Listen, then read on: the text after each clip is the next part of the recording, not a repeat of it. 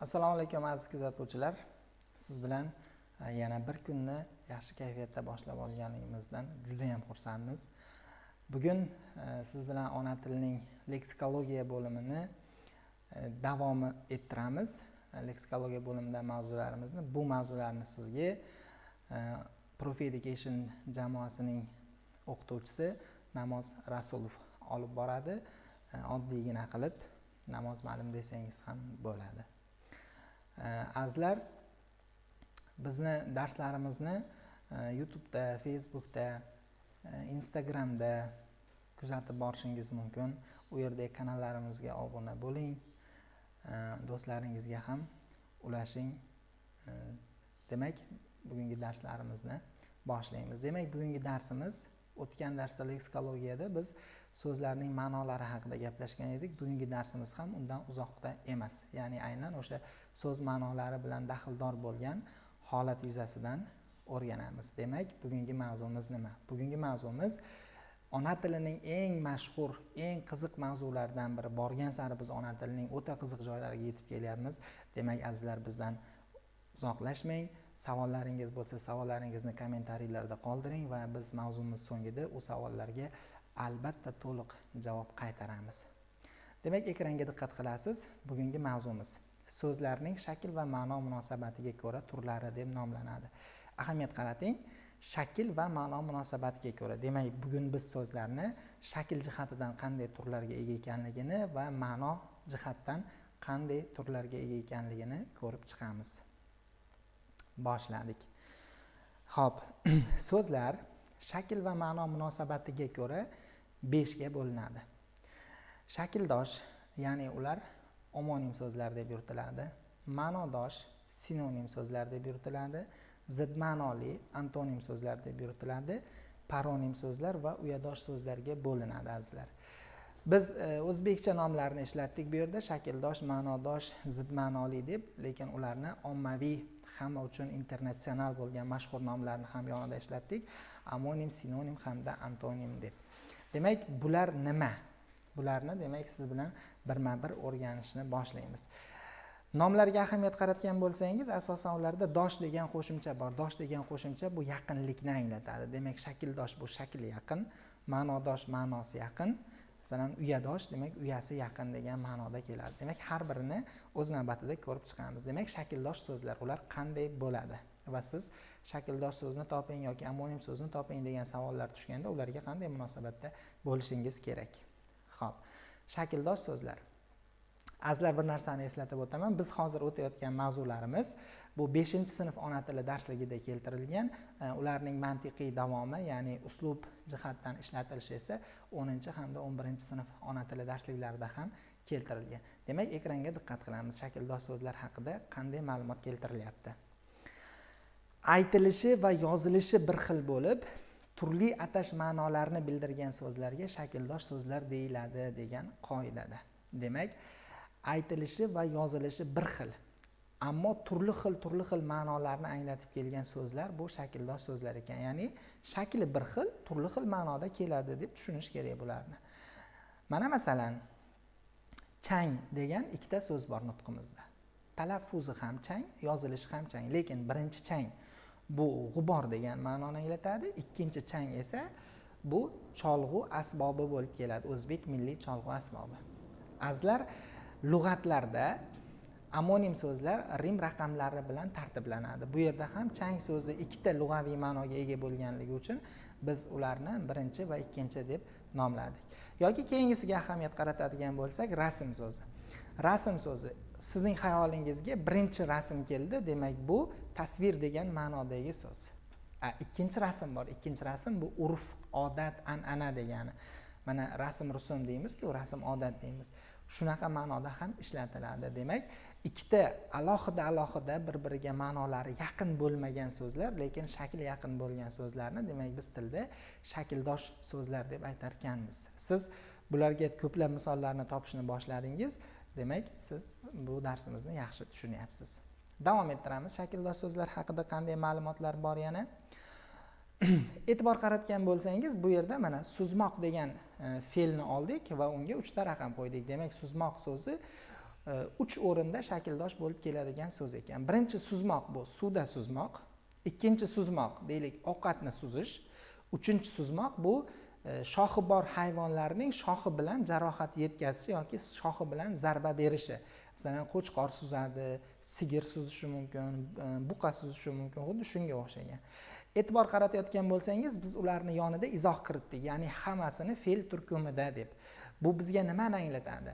Amonim so'zlarda shunday savollar bo'ladiki, bir turkum doirasidagi amonim so'zlarni toping deydi. Mana shunday paytda amonim so'zlarning nechta ma'noga teng kelishini turkumlar misolida ko'rib chiqishimiz kerak bo'ladi. Demak, mana bu bir turkum doirasidagi amonim so'z ekan. Mana bu so'zga ahamiyat qaratamiz. Tik so'zi.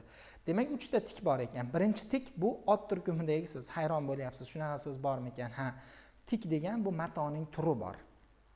Ikkinchisi tik demak sifat turkumida ekan. Bu nima degani?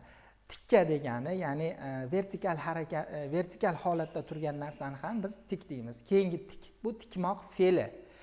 Demak, igna bilan tikish ma'nosidagi tikmoq fe'li. Bularda ahamiyat qaratgan bo'lsangiz, birinchisi ot turkumida, ikkinchisi sifat turkumida, uchinchisi esa fe'l turkumidagi ma'nolarni anglatgan shakllar hisoblanadi. Demak, bular turli turkum doirasidagi amonimlar hisoblanadi.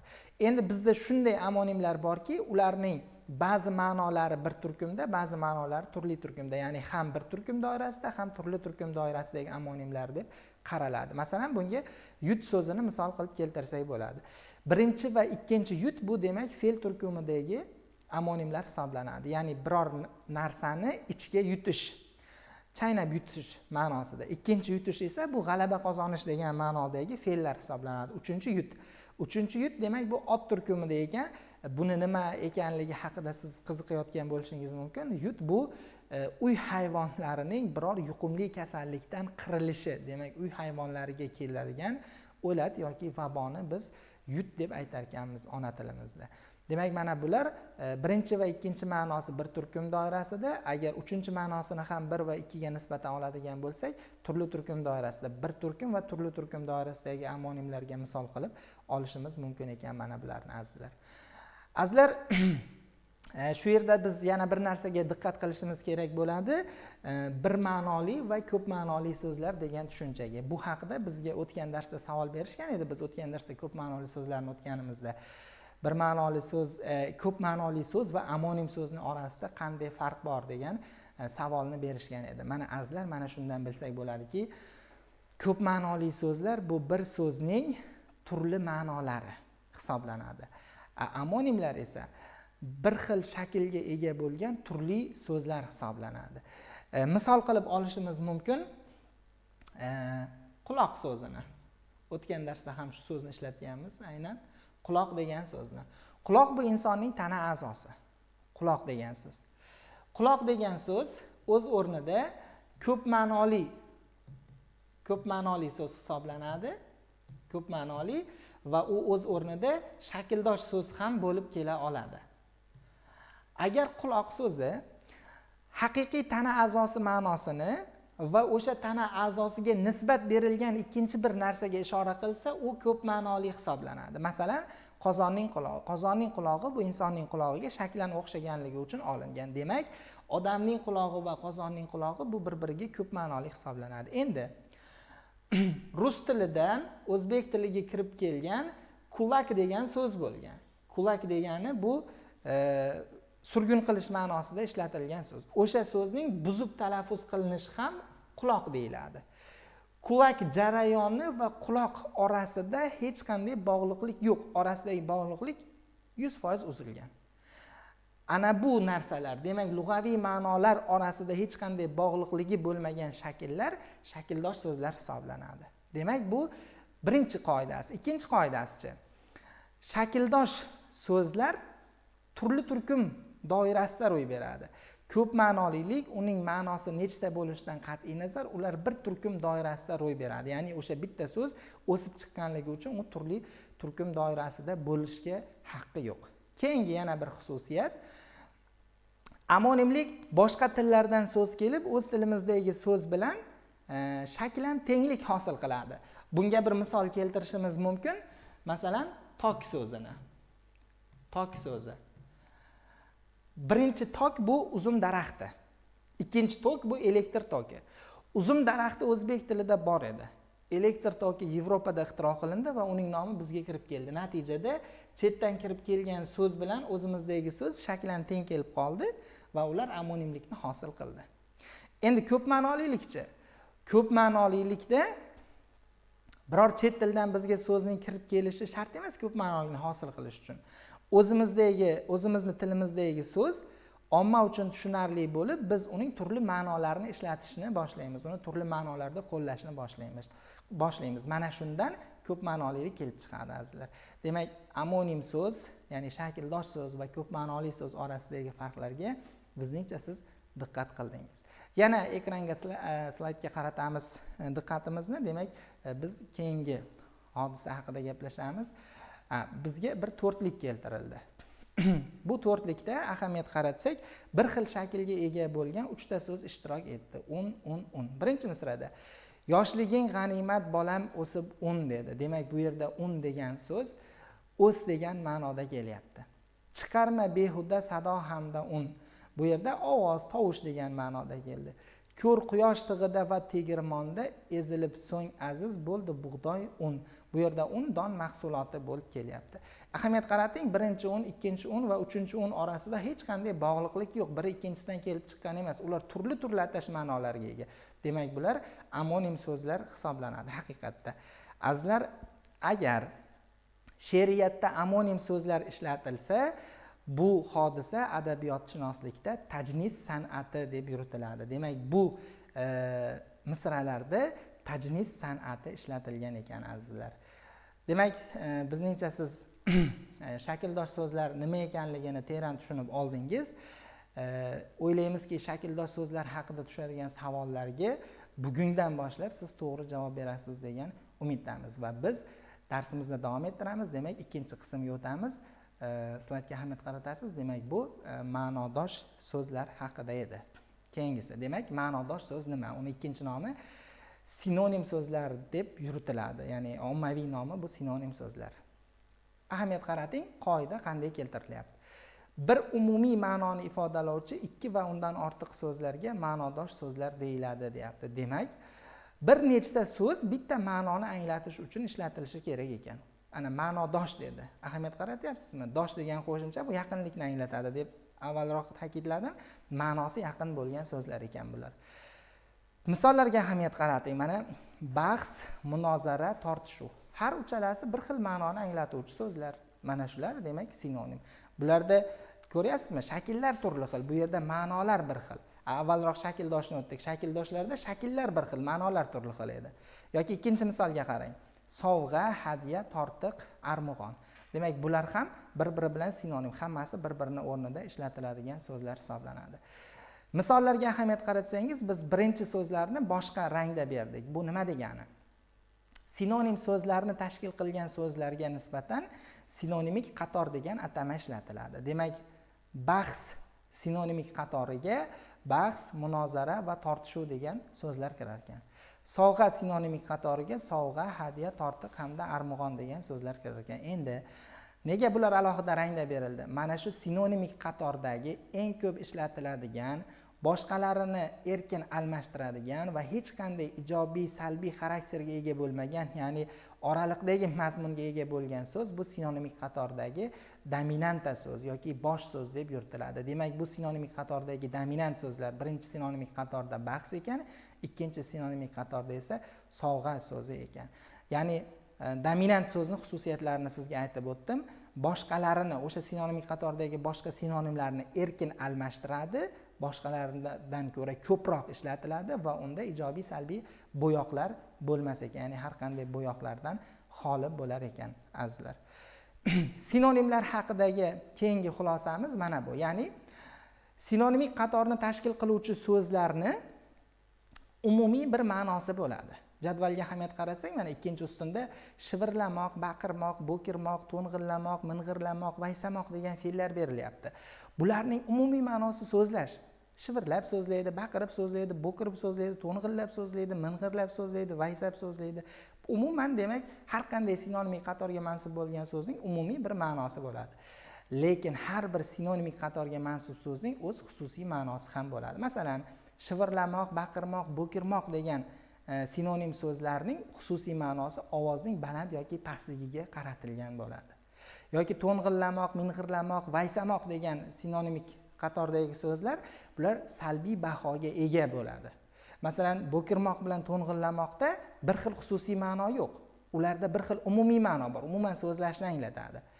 Lekin birida ovozning past balandligi, bo'kirish bu demak ovozning o'ta balandligi. To'ng'illamoqda ovozning baland yoki pastligini ahamiyati yo'q. U salbiy so'zlashni anglatib keladi. Demak, biz nutqimizda ishlatadigan sinonimlarning barchasida umumiy ma'no va xususiy ma'no bo'lar ekan azizlar. Demak, mana bu sizga sinonimlar haqidagi ma'lumot edi. Biz keyingisiga o'tamiz. Bularni mana bunday qilib belgilab chiqqan edik. Keyingisi demak, zid ma'noli, ya'ni antonim so'zlar nima? Xo'p, zid ma'noli deyishimizdan siz anglab oldingizki, demak, mazmuni bir-biriga qarama-qarshi bo'lgan so'zlarni zid ma'noli so'zlar deb aytish kerak bo'ladi. Mana yaxshi deyishimiz bilan bizga uning ziddi, qarama-qarshisi, ya'ni yomon anglashiladi miyamizda. Katta deyishimiz bilan uning kichik degan ziddi bor ekanligi ongimizda anglashiladi. Mana shu bir-biriga ma'nosi zid bo'lgan so'zlarni demak biz zid ma'noli so'zlar deb aytamiz azizlar. Zid ma'noli so'zlarni shunday tushunish kerakki, birini eslaganimizda ikkinchi ziddi bizning ongimizda doim tayyor turadi. Zid ma'noli so'zlar agar juftlanib ishlatiladigan bo'lsa, ular yangi ma'no berish xarakteriga ega ekan. Pastdagi misollarimizda ko'rishimiz mumkin. Masalan, yosh u qari, bular bir-biriga zid. Lekin biz nutqda yosh u qari deydigan bo'lsak, u bari, barcha, hamma degan ma'noda ishlatilar ekan. Deylik, to'yga yosh u qari keldi, to'yga hamma keldi degan ma'noni anglatadi. Achchiq, chuchuk. Achchiq uning antonimi bu chuchuk. Lekin biz ularni juftlab achchiq, chuchuk deb ishlatadigan bo'lsak, u ovqatning turini anglatar ekan. Bizningcha bu ma'lumot unchalik ham to'g'ri emas, chunki ovqat turi sifatida u ayrim shevalarda ishlatiladi. Keyingisi, uzoq yaqindan, uzoq va yaqin so'zlari bir-biriga zid so'zlar hisoblanadi. Agar biz ularni juftlab uzoq yaqindan deb ishlatadigan bo'lsak, demak u hamma yoqdan degan ma'noni anglatar ekan. Deylik, ko'pkariga uzoq yaqindan odamlar kelishdi desa, hamma yoqdan odamlar kelishdi degan ma'noni anglatadi. Bu fikrga qo'shilamiz haqiqatda. Azizlar, bir narsaga ahamiyat qaratishimiz kerak. Bu zid ma'nolilik deganda zid ma'nolilik deganda bir narsani eslab qolishimiz kerak. Nimani? Masalan, fe'llarda inkor tushuncha bor. Fe'llarda inkor tushuncha bor. Masalan, bor hamda borma yoki borgan, borgani yo'q. Borgan, borgan emas degan tushuncha. Yoki sinonim so'zlarni biri ijobiy, biri salbiy xarakterga ega bo'ladi. Masalan, chehra bilan deylik, turq, bular bir-biriga sinonim so'zlar. Bularni biz antonim hisoblamasligimiz kerak. Antonimlik, ya'ni zid ma'nolilik azizlar. Bu o'sha asosiy ma'nodagi zidlik, ya'ni biri eslanganda ikkinchisi tafakkurimizda tiklanadigan haqiqiy zidliklarga antonimlar, ya'ni zid ma'noli so'zlar deb yuritiladi. Demak, eslab qoling azizlar. Zid ma'noli so'zlarga fe'llardagi bo'lishli bo'lishsizlik, inkor formalari va salbiy ijobiy xarakterga ega bo'lgan sinonimik so'zlar bu antonimlik hisoblanmaydi azizlar. Demak, antonimlik haqidagi xulosalarimizni shu yerda yakunlaymiz. Diqqatimizni qaratamiz ekranga, paronim so'zlarga keldik. Paronim so'zlar. Bu ona tilidagi eng zo'r mavzu, eng qiziq mavzu hisoblanadi. Talaffuzi va yozilishi bir-biriga juda yaqin, lekin ma'nolari bir-biridan butunlay farq qiladigan so'zlarga paronimlar deyiladi. Bu nomni o'zbekchalashtirganlar ham bor, talaffuzdosh so'zlar deb aytiladi. Balki ular haqdir, talaffuzi bir-biriga yaqinligi uchun, lekin ona tilidagi bu ommaviy nomi shu paronim so'zlar degan nom. Demak, diqqat qilamiz. Talaffuzida va yozilishida bir-biriga yaqinlik bo'lgan so'zlar, lekin butkul boshqa ma'noni anglatuvchi so'zlar ekan. Misollarga diqqat qiling. Birinchisida e'tibor qarating. Afzal va abzal. Talaffuzda yaqinlik bor, lekin ularning yozilishida biri f, biri b bilan yozilyapti. Ma'nolar ham har xil. Afzal degani bu yaxshi, ustunroq degan ma'noda ishlatiladigan so'z. Abzal degani bu narsa, predmet degan ma'noda ishlatiladigan so'z. Masalan, poyabzal. Poyafzal bo'lmaydi, oyoqdan yaxshi degani emas. Poyabzal demak oyoq anjomi, oyoq predmeti degan ma'noda. Yoki ikkinchisi tub bilan tub. Tub so'zi va tub so'zida e'tibor bersangiz b va p da almashish bo'lyapti. Talaffuzda yaqinlik bor. Tub bu chuqurlik degan ma'noda. Negiz degan ma'noda ishlatiladi. Tub esa bu o'simliklarni o'lchash uchun ishlatiladigan so'z. Masalan, bir tub nihol, bir tub ko'chat degan ma'noda. Sher bilan sher.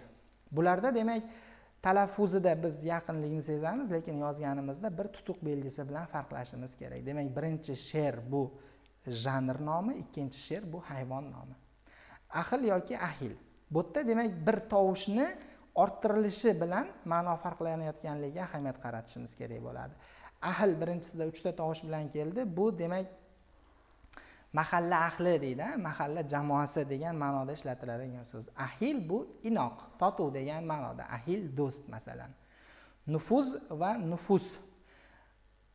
Bularning qaysi biri qanday ma'noda kelganligini o'ylab qolgan bo'lishingiz mumkin va birinchisini topgan bo'lishingiz mumkin. Nufuz bu obro' degan ma'noda. Ikkinchisini biz sizga eslatamiz. Nufus bu aholi degan ma'noda ishlatiladi. Deylik masalan, O'zbekistonning nufusi 36 milliondan ortiq. Aholi degan ma'noda keladi. Keyingisi yonilg'i va yoqilg'i. Mana shu so'zlarni hech ham farqlay olmaydi bizning jurnalistlarimiz ayniqsa. Yonilg'i va yoqilg'i orasida juda katta farq bor. Ona tilini bilgan har bir inson buni noto'g'ri qo'llagan insonning ustidan cheksiz darajada kulishi kerak. Yonilg'i demak bu yondiruvchi vositalar, o't oldiruvchi. Deylik, benzin, solyarka, kerosinga o'xshagan narsalar bu yonilg'i hisoblanadi. Bu mana turli xil ijtimoiy saytlarda yoqilg'i narxi ko'tarildi deydi. Ular mashinasini o'tin bilan yoqadiganlarning xiliga kirsa kerak endi. Yoqilg'i bu o'tin bo'lishi mumkin, turli xil yog'och bo'lishi mumkin. Demak, ularning orasidagi farq mana shu. Yoqiluvchi narsalar yoqilg'i, yondiruvchi narsalar yonilg'i bo'ladi. Demak, buni siz bugundan boshlab farqlashingiz kerak bo'ladi. Yoki hech ham farqiga borilmaydigan xush bilan xush so'zi. Maktablarga, turli xil tashkilotlarga borsangiz, tepasida yozib qo'ygan bo'ladi. Xush kelibsiz deb. Xush bo'g'iz bilan yozib qo'yadi. Shu kungacha esing yo'q edi, mana shu binodan kirgandan keyin es xushing joyiga keladi degan ma'nodagi so'zda u aslida xush yozilishi kerak. Xush kelibsiz degani, demak bu xayrli degan ma'noda ishlatiladigan so'z hisoblanadi. Yot bilan yod. Yot bu begona degan ma'noda yoki bo'lmasam yotmoq fe'li ma'nosida ishlatiladigan so'z. Yod bu xotira, es degan ma'noda keladigan so'z. Azlar, paronim so'zlarni ishlatishni bilishingiz kerak. Ularning ro'yxati unchalik ham ko'p emas, ular o'zi maxsus lug'atda birlashtirilgan. Paronim so'zlarni to'g'ri ishlatish bu nutq odobini anglatadi azizlar. Ularni to'g'ri ishlata olish kerak. Ayniqsa yozma nutqda biz uni to'g'ri ishlatishimiz kerak. Leksikologiyadan paronimlarga bog'liq bo'lgan savollar sizda ko'plab tushadi. Ya'ni qaysi qatorda so'z qo'llash bilan bog'liq xatolik bor deydi. Ya'ni mana shu paronim so'zlarni birining o'rnida ikkinchisini yozib ketgan bo'ladi. Qaysi qatorda so'z qo'llash bilan bog'liq xatolik yo'q deydi. Demak, 3 ta javobda so'zlarni qo'llashda noto'g'ri jumlalar tuzilgan, bittasida shu paronimni haqiqiy o'sha matn uchun keraklisi tuzilgan bo'ladi. Mana bularga diqqat qilishingiz kerak bo'ladi azizlar. Demak, bu paronimlar haqida edi. Slaydga diqqatimizni qaratamiz. Biz keyingisiga o'tdik. Xo'p, uyadosh so'zlar. Uyadosh so'zlar bu nima? Bir mazmuniy uyaga yoki guruhga mansub bo'lgan so'zlar uyadosh so'zlar deyiladi. Qoida shunday keltirilgan. Xo'p, azizlar, buni qanday tushunishimiz kerak bo'ladi? Uyadosh so'zlardan foydalanishni ayniqsa chet tili o'qituvchilari maromiga yetkazadi. Eslaysizmi, boshlang'ich sinflarda yoki 5-sinfda siz chet tili o'rganishni boshlaganingizda chet tilidagi ba'zi so'zlarning o'sha tildagi tarjimasi berilgan.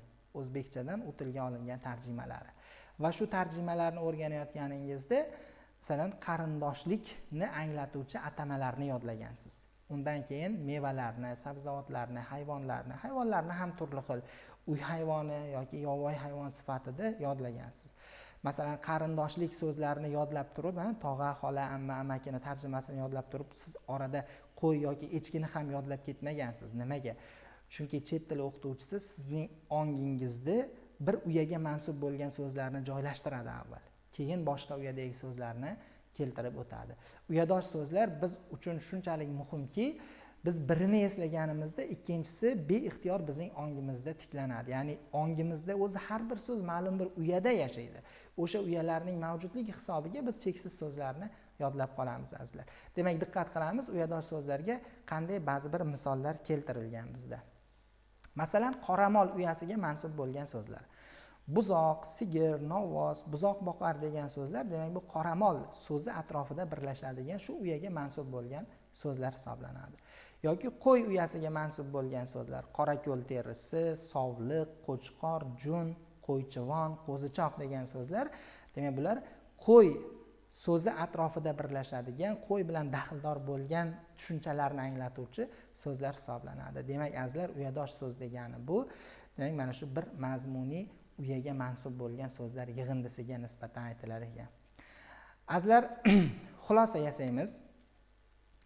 Bugun demak biz so'zlarning shakl va ma'no munosabatiga ko'ra 5 ta turini o'tdik. Shakldosh so'zlar, ma'nodosh so'zlar, zid ma'noli so'zlar, paronim so'zlar va uyadosh so'zlar. Bularni har birini qanday hodisa ekanligini, ularga mansub so'zlar nimalar ekanligini albatta siz teran o'rganing. Shakldosh so'zlarning ham, paronim so'zlarning ham, antonim so'zlarning ham, sinonim so'zlarning ham o'z izohli lug'atlari mavjud. O'ylaymizki, siz ularni topib, ulardan o'zingizga kerakli bo'lgan so'zlarni topib o'qiysiz va test markazi tomonidan tushadigan testlarni ishlaysiz. Bu ikkilamchi hodisa. Lekin hayotda siz bu so'zlarni to'g'ri ishlata olishingiz bu birlamchi hodisa. Biz mana shunga erishgan bo'lsak, o'z oldimizga qo'ygan maqsadni amalga oshirgan hisoblaymiz o'zimizni. Azizlar, demak biz bir nuqtaga yetib keldik. Bu siz tomoningizdan kelgan savollarga javob berish edi. Operatorlarimiz tomonidan savollar yo'qligi ta'kidlandi. Bizni kuzatganingiz uchun rahmat. Savollarning yo'qligi, siz bu mavzuni zo'r tushunibsiz degani. Qoyil. Demak, azizlar, keyingi darslarda sizlar bilan uchrashguncha xayr deb qolamiz. Biz uchun o'zingizni asrang, salomat bo'ling.